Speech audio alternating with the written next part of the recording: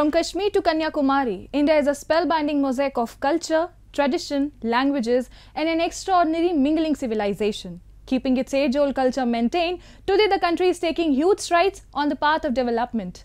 Hello, I'm your host Pratiksha, and today in our episode of My India, we bring you some of these stories that will offer you a glimpse into India's culture, diversity, and the developments happening in and around the world. India, a multilingual and multicultural nation, is often recognized for its excellence in the agriculture and horticulture sector and has garnered a lot of appreciation for its world-class produce. Today, Indian farm products are gracing the shelves of malls across the world and are regarded as one of the key elements to making cuisine flavorful and authentic. To celebrate the spirit of farmers, the Meghalaya Pineapple Festival was organized in India's capital New Delhi as Meghalaya became the leading producer and exporter of pineapple among the Indian states. Let's have a glance. Meghalaya, a state nestled amidst lush green landscapes, stands out with its rich cultural diversity and unique traditional art forms. Meghalaya has also earned a reputation for its exceptional cultivation of succulent pineapples. Today, Meghalaya is one of the leading producers and exporters of delectable fruit in the country. Thanks to the generosity of the Meghalayan farmers, that today a dash of pineapple powder is all it takes to add a unique flavor to our meals and beverages.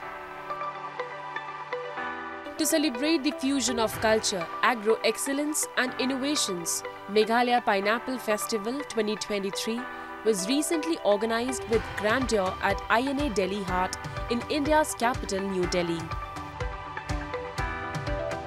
आज मेघालय में भी लगभग 13,000 hectare से ऊपर की खेती हो रही है और एक्सपोर्ट में एक अच्छी खासी माइलस्टोन इन्होंने हासिल की है मिडिल ईस्ट कंट्री में और आगे भी इसके बहुत सारे आशा हैं। मैं आग्रह करूंगा कि किसानों के समूह, खास करके हमारी सेल्फ हेल्प ग्रुप की बहनें, उनके साथ मिल करके इसके value addition, bottling, packaging, cut fruit, local beverage, ये आप करें। Adorned with an array of indigenous agricultural and horticultural products, the festival stalls exuded elegance, representing the rich tribal heritage of the region. The festival presents a unique opportunity for farmers who get a chance to showcase their produce and gain international recognition. Through concerted efforts, the state government is constantly trying to eliminate the intermediaries. The government is also exploring and establishing links with local retailers like Reliance to provide a better market to farmers. This is one of the opportunities that we are now taking so that we can enable our farmers to come here and experience a very national kind of a scenario, a market. And alongside the pineapple, we are also showcasing some of the indigenous food items that we are eating. Meghalaya has dedicated around 10,500 hectares of land for pineapple cultivation, with a 38% of the total fruit growing space of the region. Meanwhile, Khasi and Jaintia hill ranges remain ideal destinations to grow them. Meghalayan pineapples have made remarkable strides and have now extended their reach to the Middle East countries like Abu Dhabi, Kuwait and Sharjah. Their products like fruit powders, pulp, juice, jam, candies and textile embellishments are in high demand across Europe. आज हमारे state में करीब 1.5 lakh metric ton का production हर साल होता है, लेकिन ये प्रोडक्शन होने के बाद भी हमारे किसानों को उनके जो पाइनएप्पल का सही दाम नहीं मिलता और कभी-कभी जो है अनारस ख़राब हो जाता है और बिक नहीं पाता। तो हमें लगा कि इसको आगे बढ़ाने के लिए हमें एक तो फार्मर्स को, किसानों को हमें बाहर में, देश में और विदेश में हमें मार्केट में एक्सेस देना होगा ताकि उनका जो सामान है, जो पाइनएप्पल है, वहाँ पहुँच पाए। तो इस फेस्टिवल के थ्रू हम लोग हमारे जो किसानों को और एंटरप्रेन्योर्स को हम लोग एक प्लेटफॉर्म देना चाहते हैं ताकि वो इस चीज़ को आगे बढ़ा पाए। Efforts like this event are no less than a revolution for the Indian domestic market. Government's proactive support empowers local farmers and artisans to command the global stage with authenticity and secure fair prices for their produce and creativity. Assam, a land of vibrant culture and a home to a large number of tribes with unique customs and beliefs, has always been coherent to keep the ties between communities intact. The Dargah of Sufi Saint Baba Hazrat Makhdoom Shah Rahmatullah Alai in Assam's Guwahati is one such example of interfaith harmony. Today in our show, we'll take you to the Sijubari Dargah, where Hindu, Muslim, Sikhs and Christians all come together to seek blessings from their beloved saint. Away from the city's revelry and hustling crowd of Guwahati lies the shrine of Baba Shah Makhdoom Shah Rahmatullah Alai, a quaint place in the northern eastern state of Assam. People from all walks of life, regardless of their religious identities, come to the shrine to offer their gratitude towards the revered Sufi saint. The 17th century Dargah is the epitome of communal harmony as it promotes and nurtures religious amalgamation in the state. कम से कम 350 साल से इनका मज़ार शरीफ यहाँ है और हमारे बाप दादों ने मज़ार शरीफ का खिदमत किए हैं। करीब मेरे दादा के हैं, मेरे दादा के बाद मेरे अब्बा अभी हम कर रहे हैं और इस मज़ार शरीफ में कोई धर्म का लोग के लिए कोई रुकावट नहीं है। हर धर्म के लोग इनके दरबार पे आते हैं और इनसे फैज़ लेते हैं और जो भी मन्नत नेक नियत लेकर हाजिर होते हैं, सबके अपने अपनी नेक नियत को पूरे करते हैं। The intricate designs on the walls and the creative Sufi architectural finesse in the Dargah often resonate with the devotees, taking them on a nostalgic ride into the history. The surreal Islamic impressions and captivating aura of the sacred Dargah motivate devotees to meditate and connect with their inner selves. Regardless of their religious backgrounds, the devotees sit in the premises of the Dargah for hours, worshipping and wishing for their well-being. 1710 से दरगाह आरंभ हुआ। हिंदू आदमी आता है जो love marriage करता है, लड़की लोग, लड़का लड़की, वो लोग भी अच्छा होने को वो दुआ मांगता है और कोई बुखार होगा तो वो दुआ मांगने को आता है। खादिम साहब का पास दुआ करने को बोलता है, खादिम साहब दुआ कर देता है। भगवान अल्लाह एक है। तो हम लोग आदमी कोई सोचता है वो हिंदू है, वो है, वो ये है, वो सोचना नहीं सही है। For centuries, Sufis have propagated peace and harmony in the Indian societies. The beliefs and teachings have served as bridges between different cultures and faiths. They have inspired many to follow the path of humanity and fraternity. Their lessons on communal harmony and peace find relevance even today. And now, a roundup of some of the major stories that made news recently.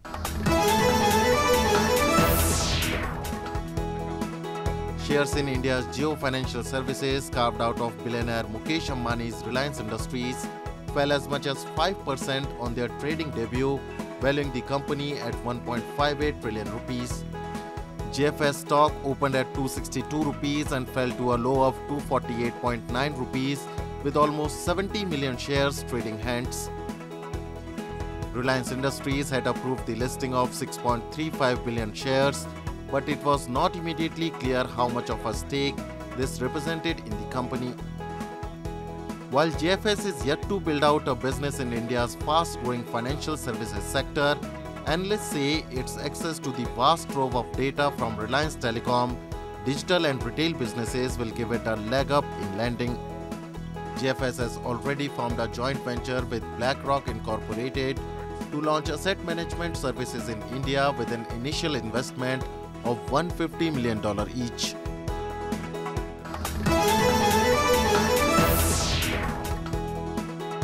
The BRICS group of nations has decided to invite 6 countries, Argentina, Egypt, Iran, Ethiopia, Saudi Arabia and the United Arab Emirates to become new members of the bloc. The debate over expanding the BRICS bloc, comprising Brazil, Russia, India, China and South Africa, topped the agenda at the recently held 3-day summit. Supporting the decision to induct new nations, PM Modi said that India has always believed the addition of new members to BRICS will further strengthen and give our shared efforts a new impetus. PM Modi extended his congratulations to the leaders and citizens of Argentina, Egypt, Ethiopia, Iran, Saudi Arabia and the UAE for their successful attainment of full membership within BRICS. Presently composed of the emerging economies of Brazil, Russia, India, China and South Africa, BRICS has taken a decision to enlarge its membership. Initially established in 2009, the bloc consisted of Brazil, Russia, India and China. South Africa was subsequently welcomed into the fold in 2010.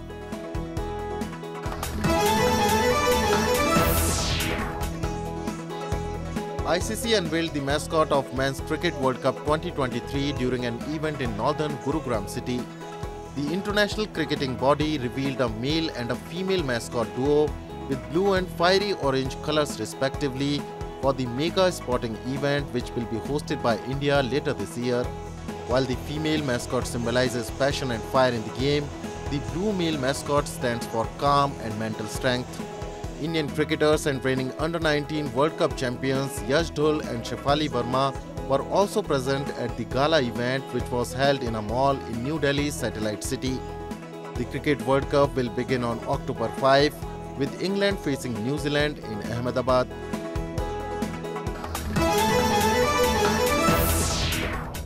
Moving on, the momentous occasion of the Indian mission Chandrayaan-3 touching down on lunar surface sparked a true surge of national pride.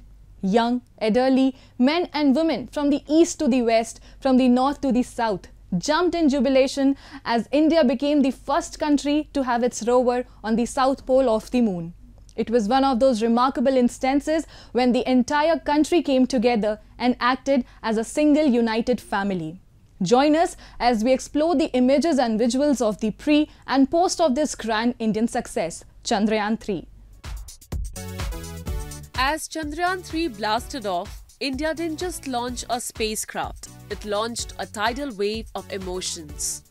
The prayers began right away.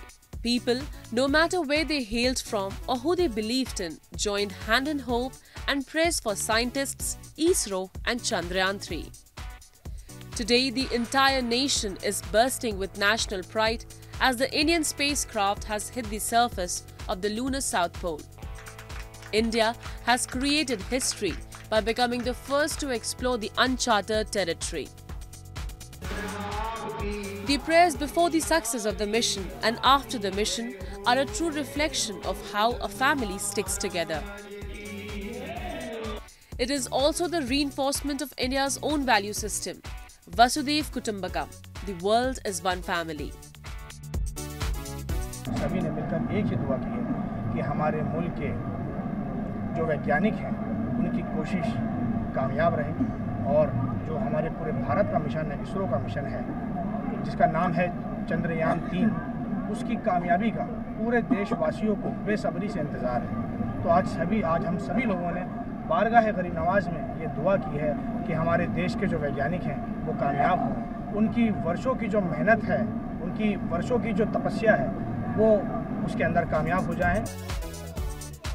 It was surreal to see people were hand in hand, performing prayers together, making offerings and doing rituals for the success of the Chandrayaan-3.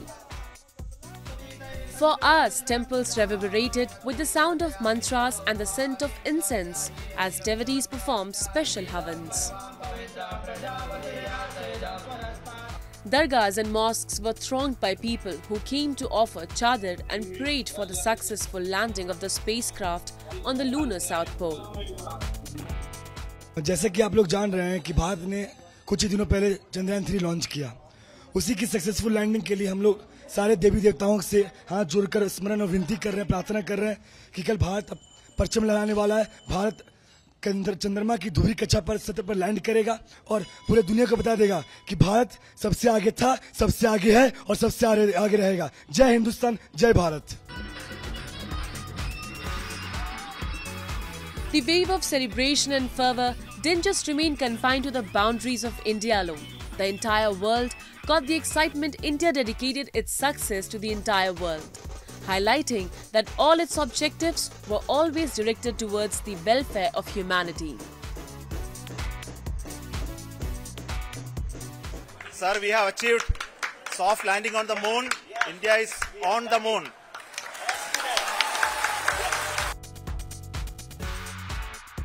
This incident, however, wasn't an exclusive reflection of peace and harmony. There have been multiple occasions when people from different communities and religious backgrounds have come together to rejoice the achievements of one another.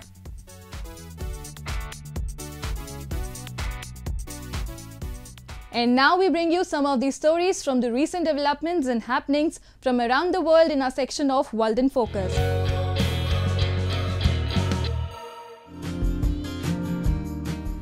Yamaha Motors' policy is to preserve the environment and promote a comfortable social life. At Otaru Canal in Hokkaido, sightseeing boats were installed with Yamaha Motors EV engine to provide comfort and satisfaction for passengers. This electric vehicle engine is named Harmo. It has an electric motor with a smooth control system. Biodiesel engines and EV engines are only used on boats at Otaru Canal with an aim to protect the environment. And this policy is matched with Yamaha Motors EV engine technology. The smooth operation of Harmo boats makes the guest passengers satisfied and they witness the surroundings of the historical buildings. 全く音がしません。で、音がないってことはそれだけエネルギー効率がいいわけなんで、それとハルモシステムっていうのは本当片手で船が真横にも動くし、いろんな移動ができる。皆さん本当にこれで動いてるのっていう反響が多いですね。In 2016, Yamaha Motor began investigating and developing an EV boat operation system. Transformation of mobility is the most important policy for Yamaha Motors. Yamaha Motors' interests include drones, electric two-wheelers, bicycles, vehicle chairs, and marine transportation on land and beneath the surface of the ocean. The core objective of Yamaha Motor is to create a serene and clean environment along the canal. Both the sky and the ground are the targets of its ambition.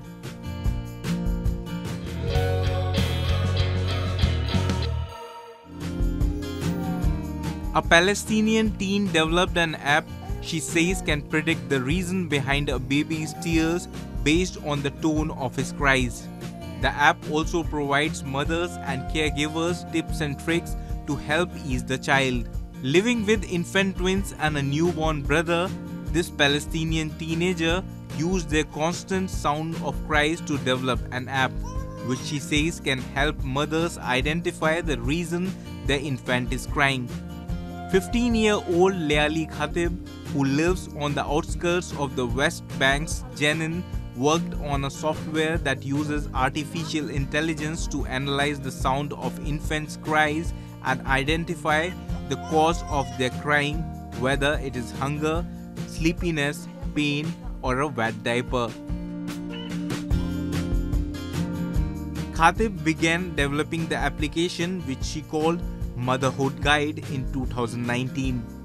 The young developer says her app works with 93% accuracy. Mother Guide can be used for infants under 18 months and also gives caregivers tips and tricks on easing their child's discomfort. Khatib recalls having to overcome many obstacles along the way. She learned coding by following online classes and used an open source website to create the app.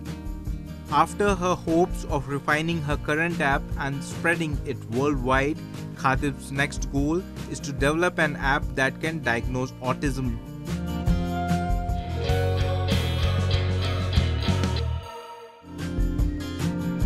Pikachu dancing event was recently organized in Japan's Yokohama city.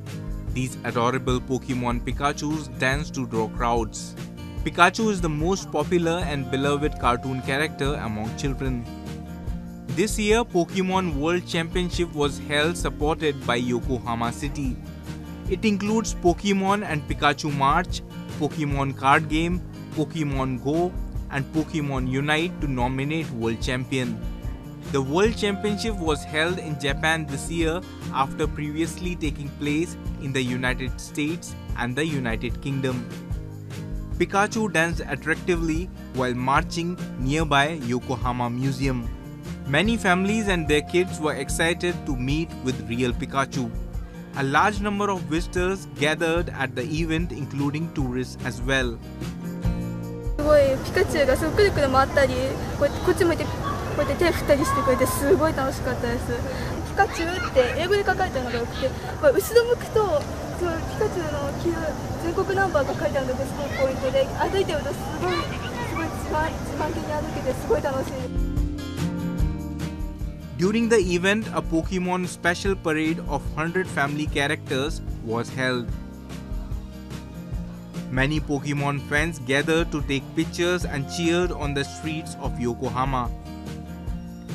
At night, many Pikachus attract the audience while performing the live show. The spectators prepared their smartphones to take a remembrance picture. In the night sky, Pokemon characters were visualized by drone mapping.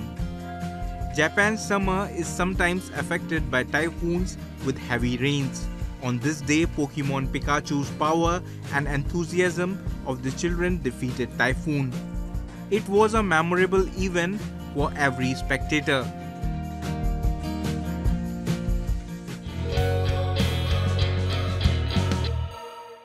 Srinagar, the summer capital of Jammu and Kashmir, is often known for its mountainous beauty. But today, in our episode of My India, we'll take you to the floral adventure of the city where you will witness the breathtaking array of 1.5 million flowers. The Indira Gandhi Memorial Tulip Garden is a must visit for the tourist. Hundreds of varieties of tulips bloom in their full glory and attract millions of tourists every year. Have a look. Srinagar, the summer capital of Jammu and Kashmir, the Union Territory in northern India. The city lies along the banks of the Jhelum River in the Vale of Kashmir. Situated amid clear lakes and lofty forested mountains, Srinagar has a long considerable tourist economy.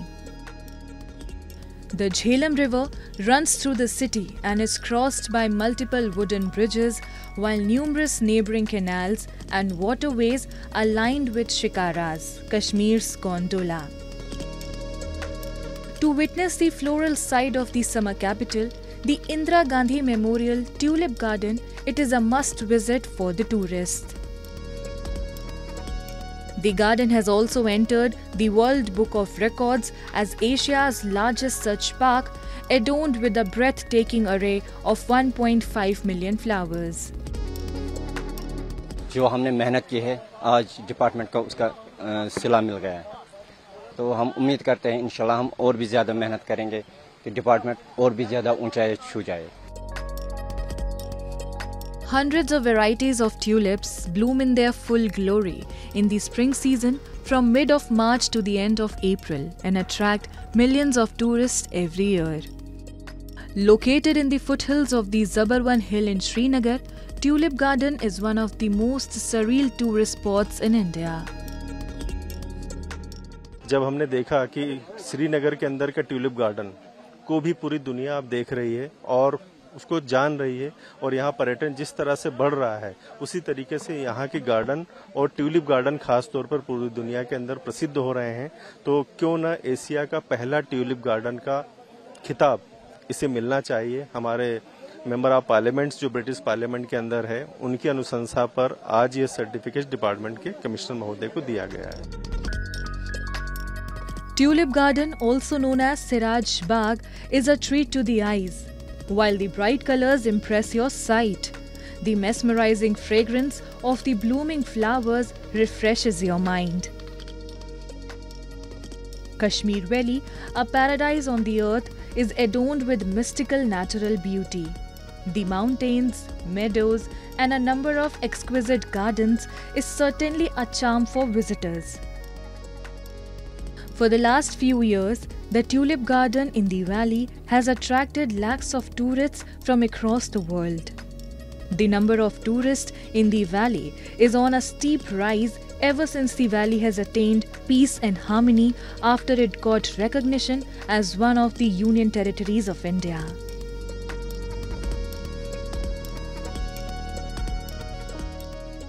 That's all we have for you this week. Your comments and suggestions are important to us. Do give us your feedback at myindia@anin.com. I'm your host Pratiksha, and it's a goodbye from the entire production team.